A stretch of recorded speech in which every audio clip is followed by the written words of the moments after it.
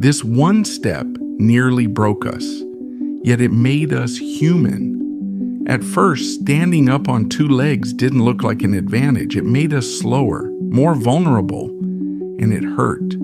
Our backs, knees, and hips weren't built for it yet. It was a risky evolutionary leap. But then, something remarkable happened. By freeing our hands, we unlocked everything. We could carry food, use tools, hold our infants, build shelters. And with every step, we learned to cooperate. Walking upright made it easier to share, defend, and plan together. Our brains began to grow, not just because we moved differently, but because we lived differently.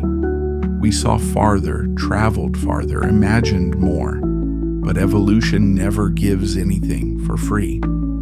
Our pelvis narrowed, childbirth became harder, our joints wore out faster, yet we kept walking. Because upright movement gave us vision, memory, and survival. From the first uncertain steps of Australopithecus to the endless migrations of Homo erectus, we didn't just move forward, we evolved. So the next time you take a step, remember, you're continuing a journey that changed everything. Watch the full story now, only on our channel.